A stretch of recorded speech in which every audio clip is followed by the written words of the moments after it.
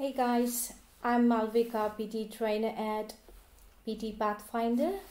So today in today's live class, we are going to talk about latest strategies for reorder paragraphs, which is one of the crucial question type for your reading section scores. So in this lecture today, we are going to talk about several strategies, as well as we are going to solve some latest PTE exam questions related to reorder paragraphs. So just give me a second, let me share the screen and we'll start with the session.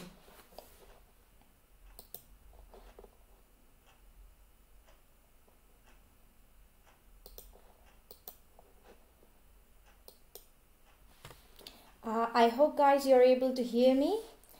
Hi Sanjeev, hi Anand, hi Shri. So let's get started with our class for today. Please type yes if you're able to hear me.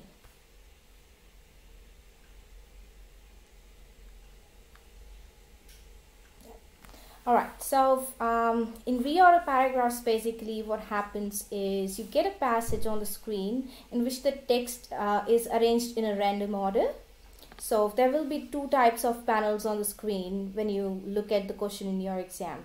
One is called as source panel and the other panel is called as the target panel. So in the source panel, you will get several text boxes that you are required to rearrange in correct order in the target panel.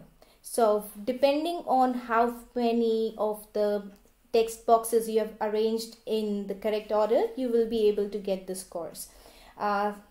Hi Arbab, hi Sanjeev, hi Shri. So let's get started with the scoring criteria for this question. So now when we talk about the scoring criteria for reorder paragraphs, it's a little bit different than the other question types. So in this question, basically you're required to mark the pairs correctly. So for example, let's say if the correct sequence of our answer is A, C, D, E and B.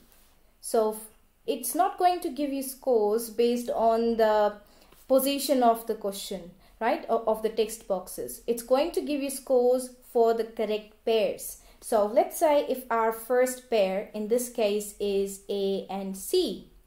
So you will be getting 1 point for that. If your A and C pair is correct, you'll be getting 1 point. The next pair is C and D, then D and E and B. So when you get a question in which you have 5 sentences, that is 5 text boxes, in that case it's going to carry 4 points.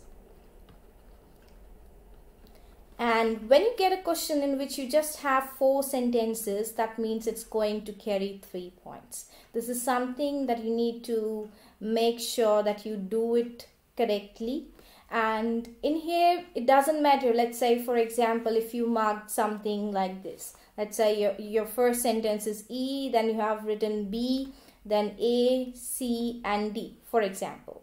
So in this case, even though the first pair was A and C, you have marked it as E and B. So E and B is correct pair in here. So for that particular case, you will be getting 1 point. That's very crucial for you to understand. So it doesn't matter what is the sequence of the sentences. If the pairs are correct, you will be getting the scores. So here in this case, B and A, we don't have any pair. So we will not get any points for that. Then A and C is correct. So for that as well, you will be able to get 1 point. And for C and D as well, you will be able to get 1 point. So out of 4 points, you will be in this case scoring 3 points. So I hope the scoring criteria for reorder paragraphs is clear enough. Now let's get started with our strategies for reorder paragraphs. So the first thing, the foremost thing that you need to do whenever you get a question on the screen is to read all the text boxes one by one to yourself. Don't read the half sentences. I want you guys to read the entire sentences thoroughly so that you have an idea what the writer is trying to convey in there. It's very crucial that you are able to do that. So read all text boxes fully, one by one, And then it's time to find your topic sentence, a sentence that is introducing the theme of the entire paragraph, a sentence that is very crucial for the understanding of the entire passage. So that's what you're going to do in there.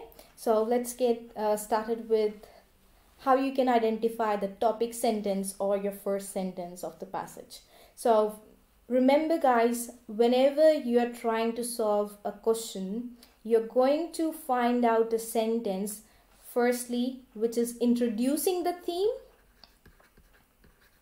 and secondly you're going to find a sentence that is also an independent sentence. It's not going to rely on any other sentence for meaning.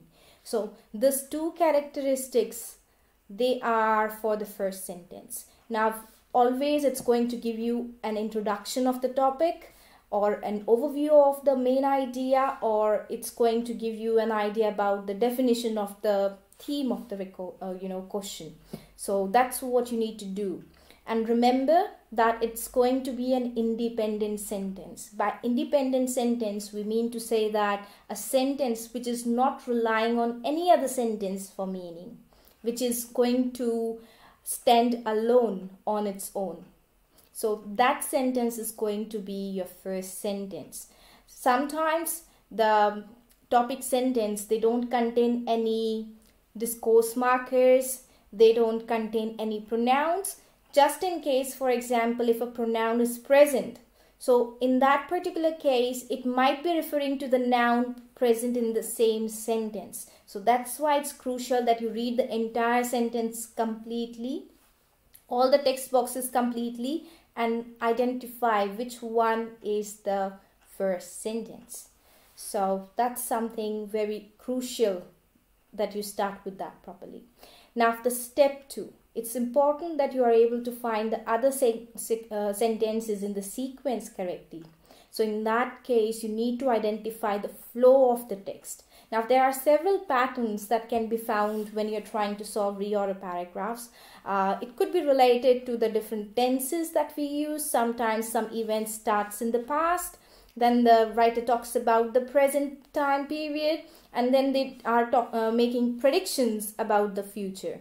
So that could be sometimes the logical flow of the text. Sometimes the writer might mention the problem, or they might be discussing the problems in detail, and then they talk about the solutions of the problem. So first thing will be related to the problems, and then you can find out the solutions from there. Now the next thing could also be like the writer has introduced the idea about a certain topic, and then to prove that idea or prove their point, they are giving some examples. So remember, whenever examples are given in your text boxes, it is always going to come after the main idea that it explains. So first idea, and then it's followed by the example. Same thing happens with the questions and answers. Always the writer will mention the questions first, and then they will try to answer that particular question. So this is the logical flow of the text that you might be looking for in your sentences. Again, it's very crucial that you do that.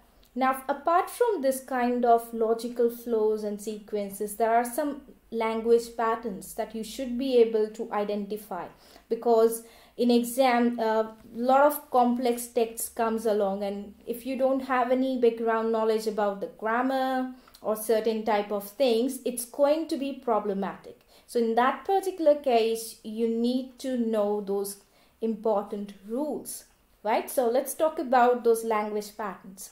Now, before we start with the language patterns discussion, I would like to share one thing, that you have to make sure that you understand the meaning that is conveyed in each and every sentence of the question. So meaning is very much crucial, because that's going to help you in sequencing the sentences logically. Now let's talk about the language patterns, because sometimes the language patterns are present, and if you don't look at the meaning of the sentence as overall, there might be some issues with the sequence of the sentence that you have arranged. So always look at both the pictures, language patterns as well as the meaning of the sentences. Now, the first language pattern that we're going to talk about is related to linking words. Now, what are linking words?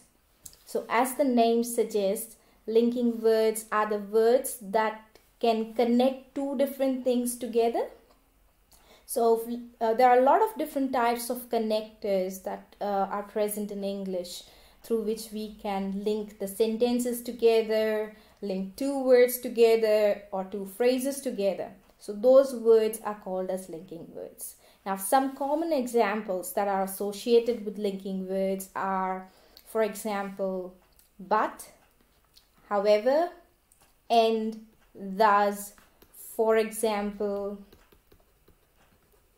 etc. So this kind of keywords, they help you to connect the two sentences together. Now, how can they help?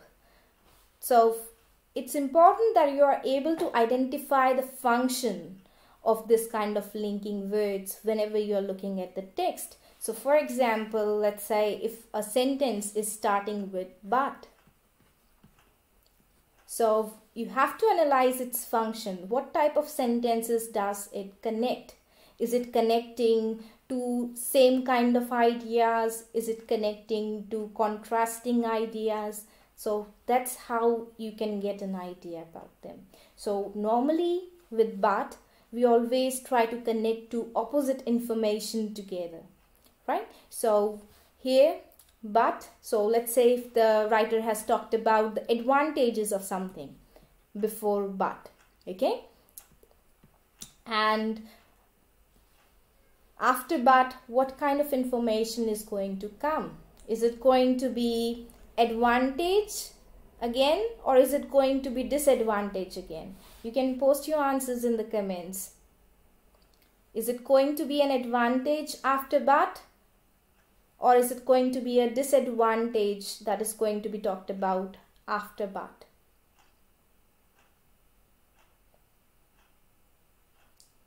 Yep.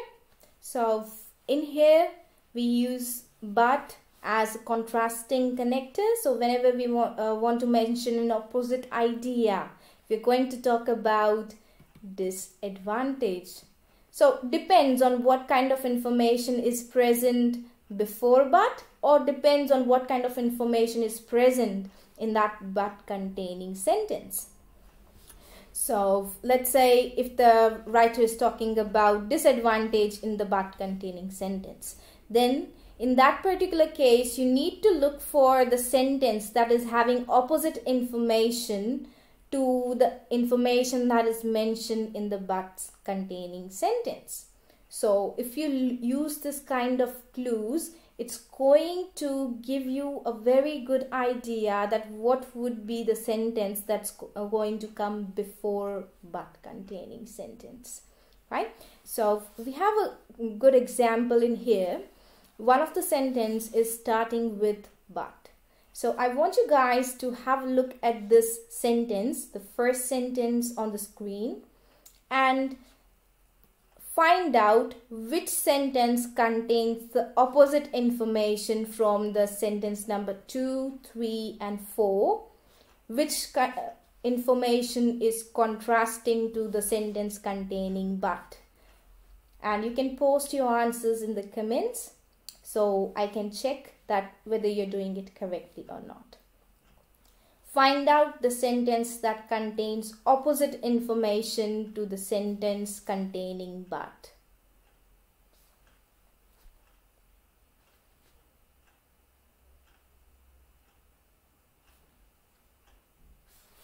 I'm just going to wait for some while for you to find out the information, and then we will proceed further.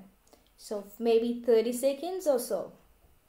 Quickly read the sentence.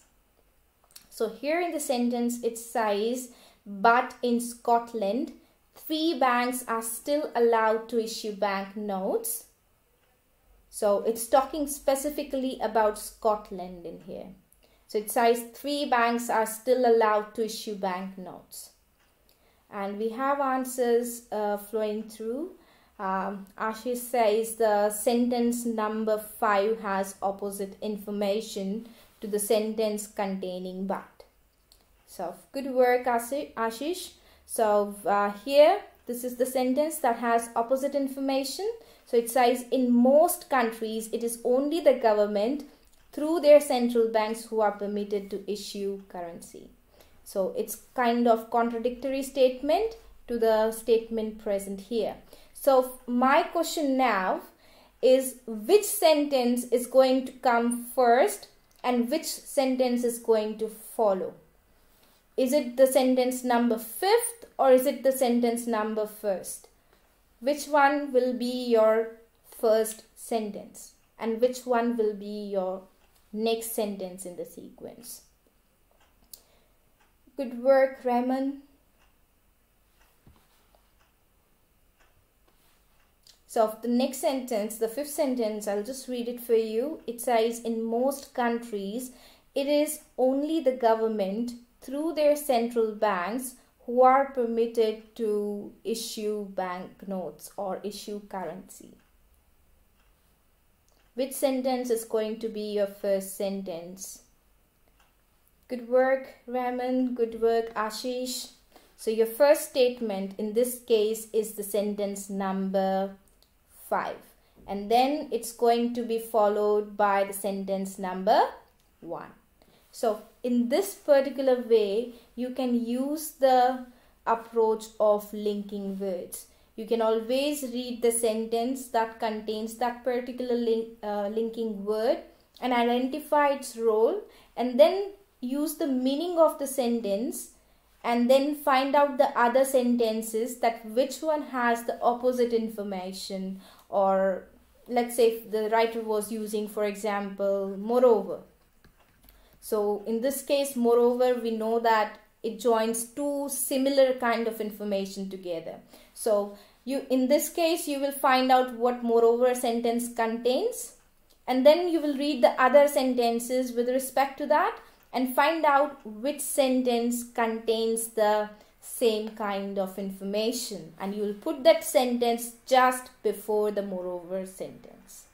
So this is what we call as linking words approach. I hope that is clear. Good work, Dhaval. Good work, Shrey. Good work, Aarti. Now let's talk about the second approach.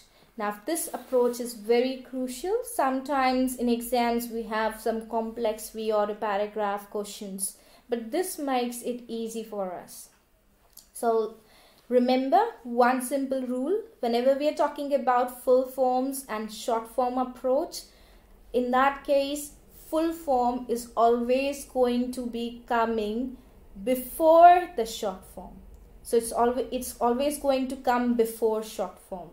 Okay, so for example, you have two different sentences. In one sentence they have mentioned Dr. Peikel, and in another sentence they have mentioned Dr. John Peikel. So in this case, which sentence is going to be your first sentence? Is it going to be the sentence, let's say this is the second sentence, for example, and this is the first sentence. So is it going to be a first sentence, Dr. John Peikel containing information, or Dr. Peikel containing information? You can post your answers in the comments. Remember the rule: full form is always going to come before short form.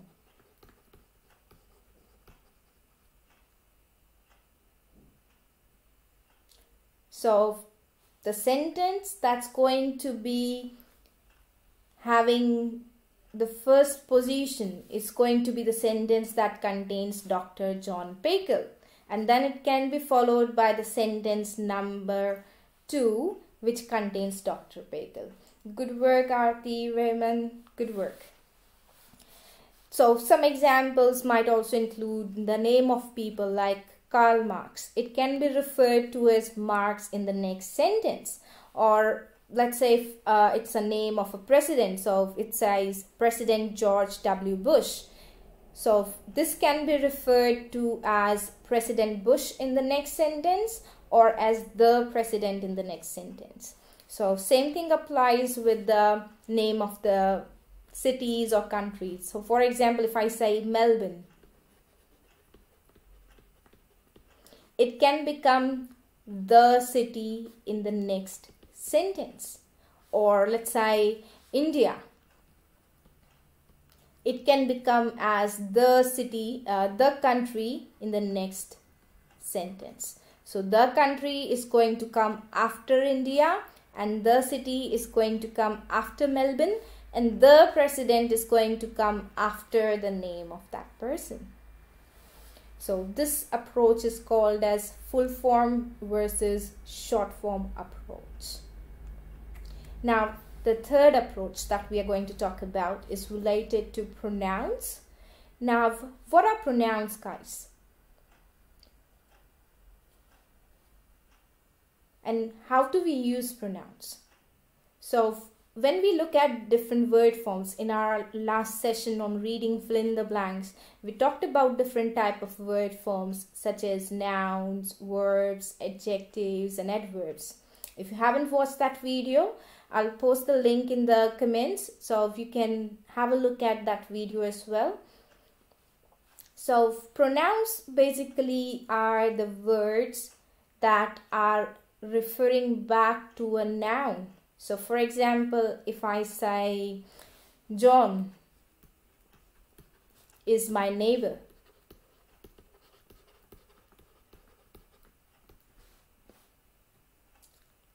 then John is an intelligent student. John is working part-time.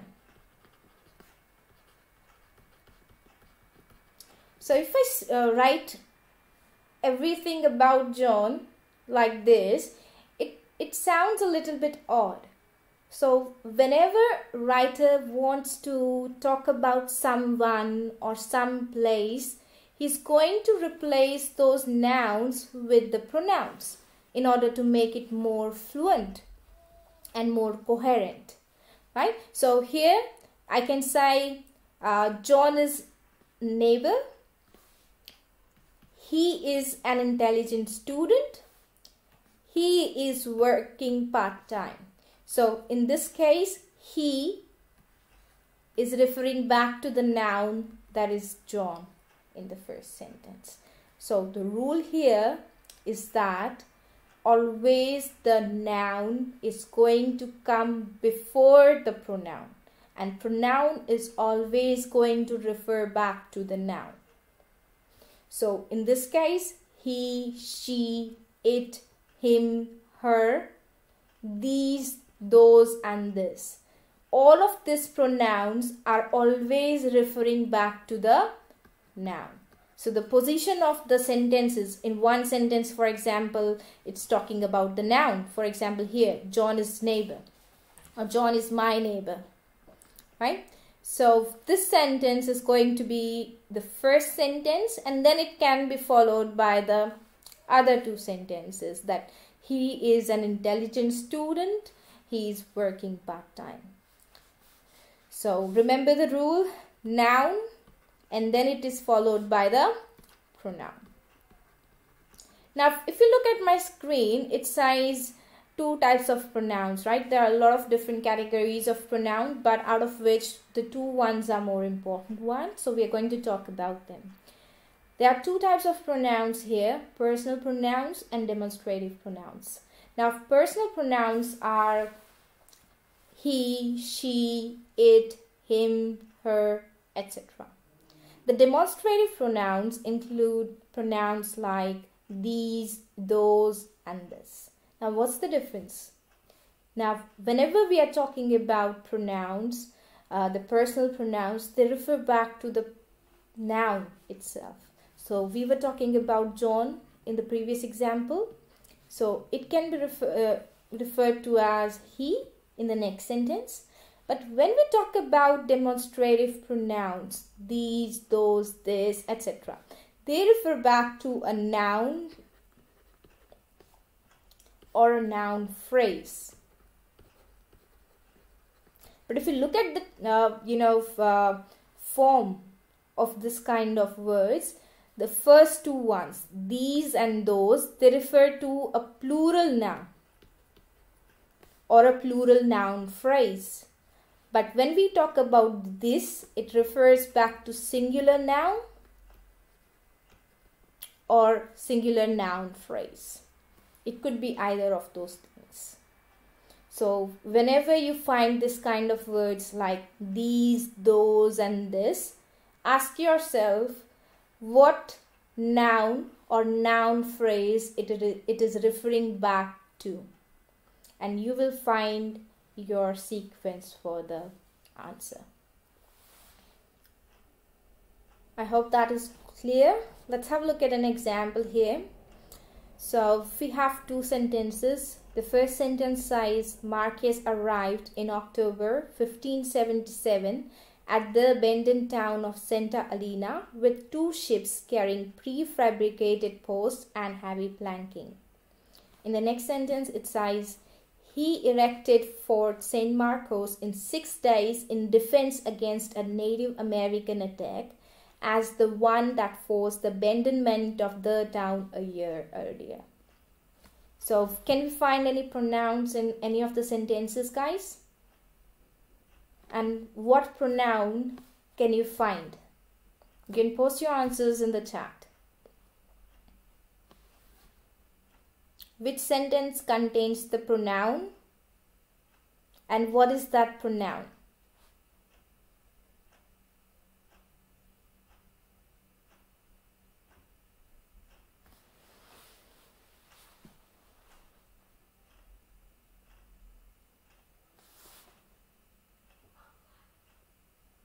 Good work. Yep. So the sentence, the second sentence, it has the pronoun which is he, right? So as soon as you see this kind of pronouns, you ask yourself, is the noun present in the same sentence that it is referring back to? Or is it referring back to a noun in some other sentence? So if the noun is not present in the same sentence, so we don't have anything that is referring back to he in here. So we need to look at the sentences, other sentences in the question. Read the sentences and find out which sentence has that particular noun. So in this case, we have Marquez, which is a noun, maybe a name of a person. So he is referring back to Marquez. So the Marquez containing sentence is going to be your first sentence, and then it's going to be followed by the sentence containing he. So the position in here is 1 followed by 2. So I hope this strategy is clear. Now let's move to the next strategy. It's about articles approach. Now whenever we are talking about articles, we are basically trying to look for the articles such as a, an, and the. So there are 2 types of articles in English, guys. One is definite article and the other one is indefinite article.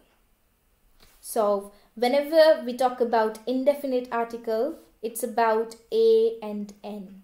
And remember that this a and n, they always are introducing general idea about that particular noun. Remember, we use articles to introduce the nouns. We use articles to mention the nouns later on in the text as well.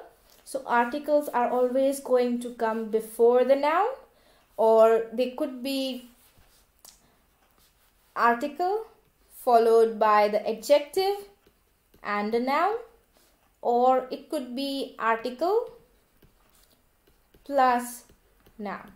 So here article plus adjective plus noun. So it could be both of the possibilities depending on what kind of thing the writer has used there.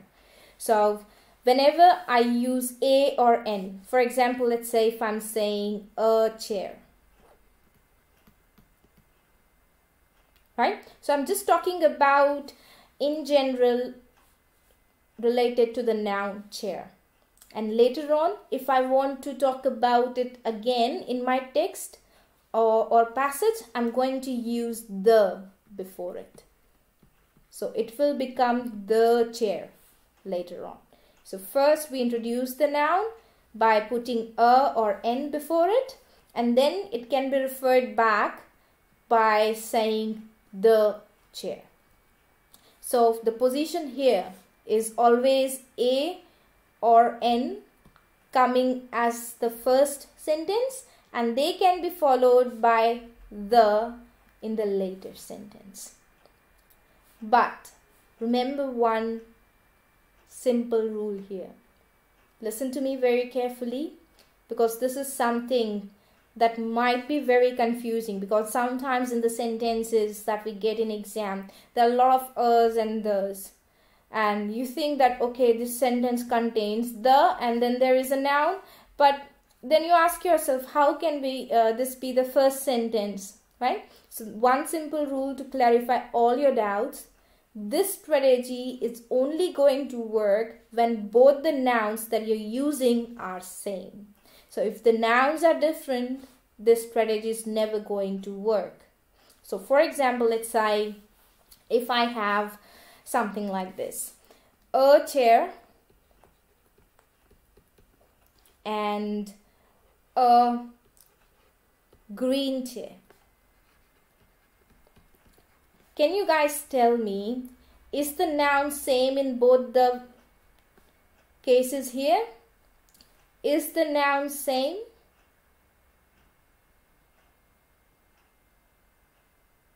You can let me know your answers in the chat.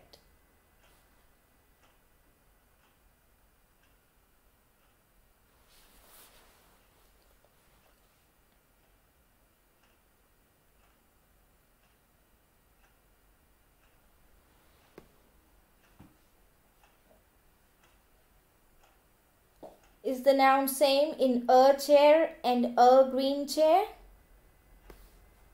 Yes, the noun is same. It is chair. Remember guys, I told you that articles could be followed by an adjective and then a noun, or articles could be followed by directly the noun. So in this case, still the noun is same. So the strategy is still going to work. A chair is going to be your first sentence, and then a green chair could be your next sentence, or it could be the green chair. So this sentence and this approach is still going to work in this case. But let's say, for example, if I have a chair and the table. Can you tell me, are the nouns same in here? A chair and the table. So in this particular case, the approach is not going to work because we have two different nouns, right? So any of the sentence can come before and any of the sentence can follow.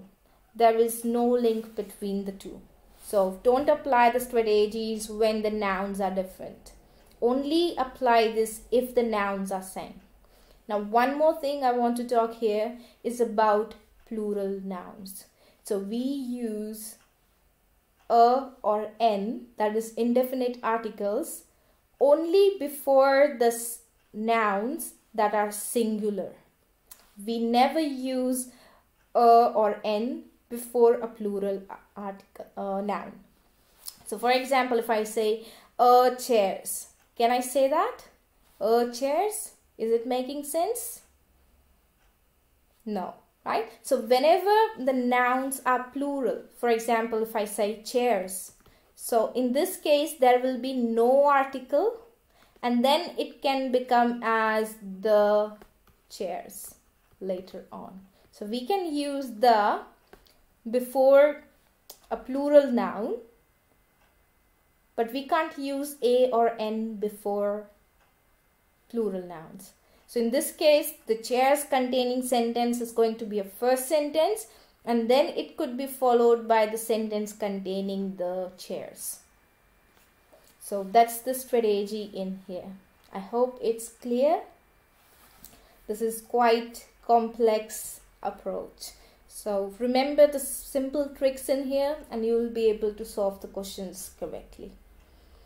Now, the last approach for today is related to keywords repetition.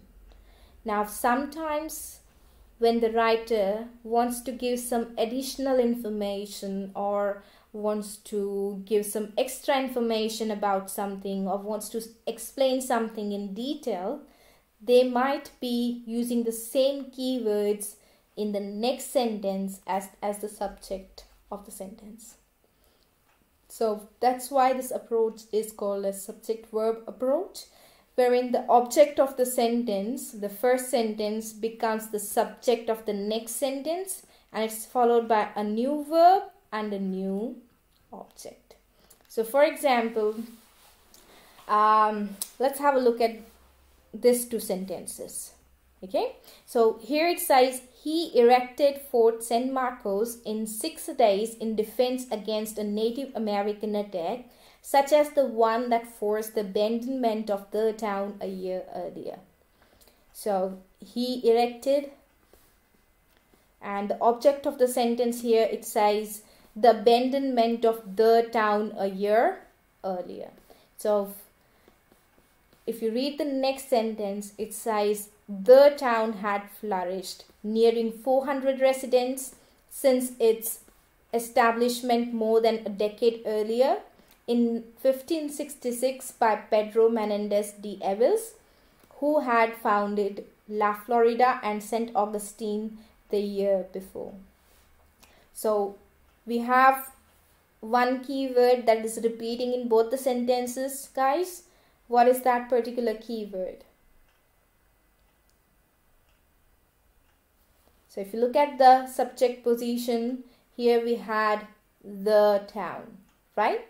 So it's the subject of the third sentence, and the object of the second sentence was again abandonment of the town year earlier. So the town is again repeating as the object. So in this case, the object of the second sentence is the subject of the next sentence. So maybe in this case, the writer wants to talk about the town. He wants to give more information about the town. And that's why the information is repeated in the two consecutive sentences.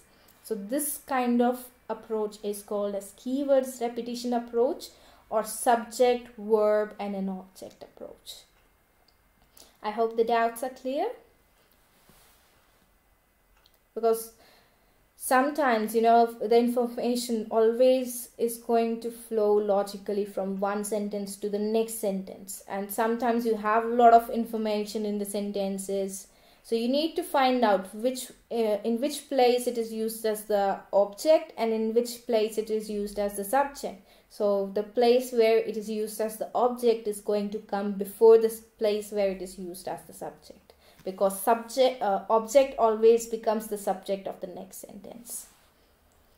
So that was all about the reorder paragraphs. Guys, it's also important that once you have solved the reorder paragraph question, it's a good idea to quickly read the sentences in the order that you have arranged them in, to check whether the sentences are making sense. Are they linked logically to each other? Is there a logical flow between them or not? If not, then make sure that there is something wrong in your answer. You again might want to go through it. So try rearranging them in that case. Always use meaning of the sentences and the tricks that we talked about in here to solve the reorder paragraphs correctly. Now, we'll have one quick question for today's class. It's one of the latest exam question.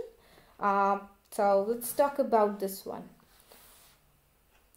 I'm going to give you 2 minutes because 2 minutes are more than enough when you want to solve one reorder paragraph. Okay, now this question contains 5 sentences. I want you to read the sentences and find out the correct sequence for the sentences. 1, 2, 3, and 3, 4, and 5. So I'll be reading them for you. Just try to rearrange the sequences and find out what's your correct sequence for it. Remember the rules. First, read all the sentences to yourself completely and identify which sentence is introducing the theme. Always ask yourself, which sentence is my topic sentence? And then look at the other sentences for the language patterns or the logical connections. So just quick 2 minutes to solve this question.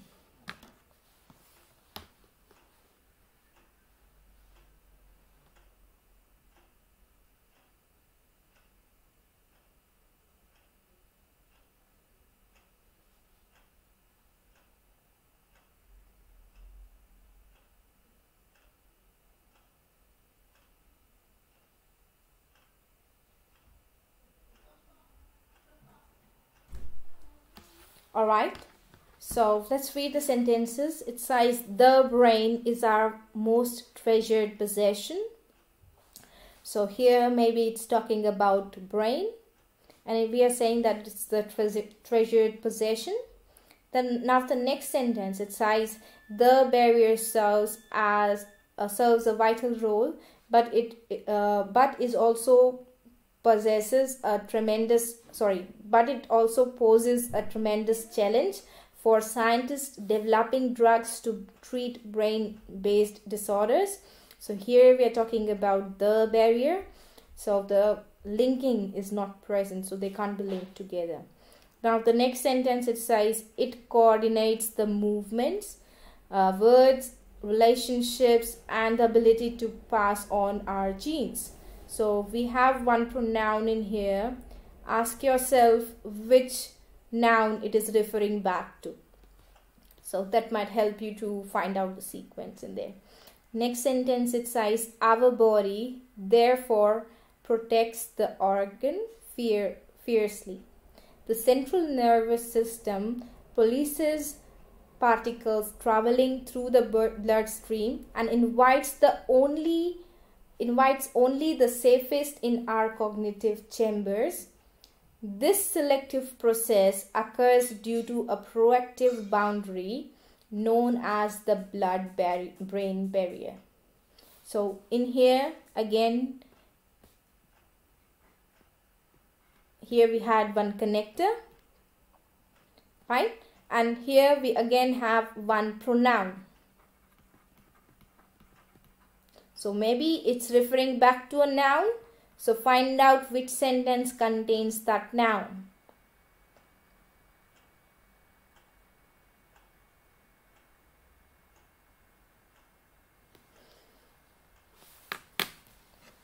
So which sentence is going to be a first sentence in here, guys?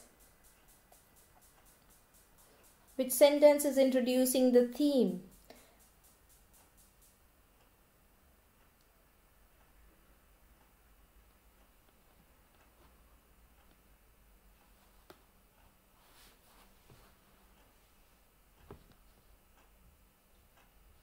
We already have an answer from Ashish. What about other people? Did you get your answers?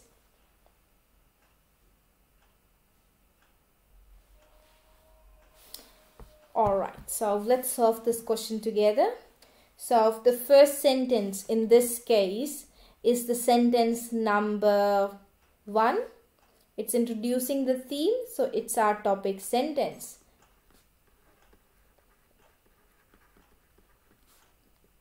So this is your first sentence. The brain is our most treasured possession. Now, if you look at the sentence number 3, it says it coordinates our movements, our words, our relationship, and ability to pass on our genes, right? Good work, Anmol. Good work, Ashish. So the next sentence in our sequence is the sentence number 3. So this will be your second sentence. So it is referring back to what? The brain mentioned in the first sentence. So it's referring back to the noun. Now it's now here it was talking about why it is the most treasured possession, right? Now your next thing is to find out what would be the next one in your sequence. So if you look at the sentence number 4, it says our body therefore protects the organ fiercely. So why it is protecting? Because it is serving so many different type of functions, which is mentioned in the sentence number 3. So the sentence number 4 is next in your sequence. It will be your third sentence. Now we have 2 sentences left.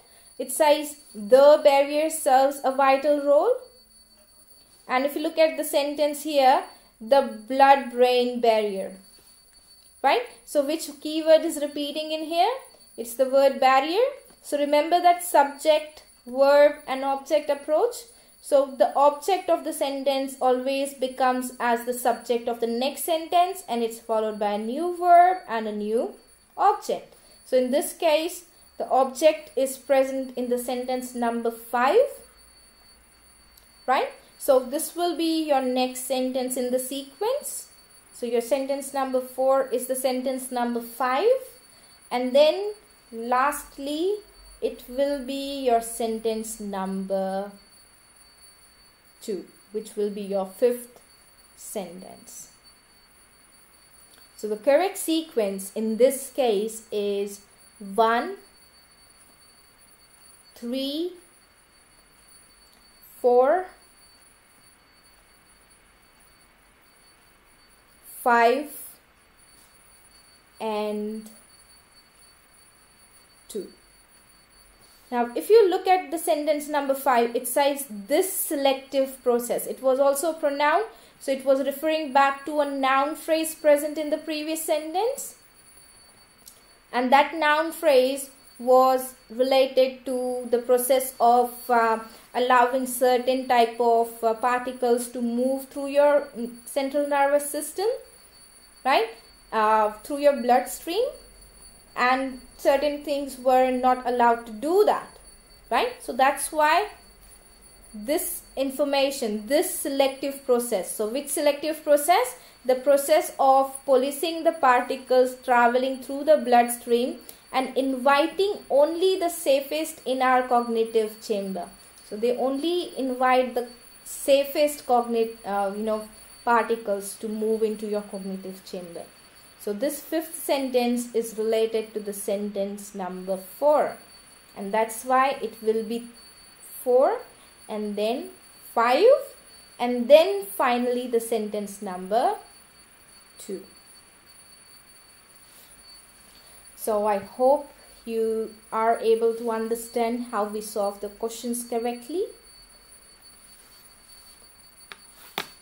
So I guess guys, this will be it for today. And yes, I also wanted to share some information for those who are not present in our WhatsApp groups.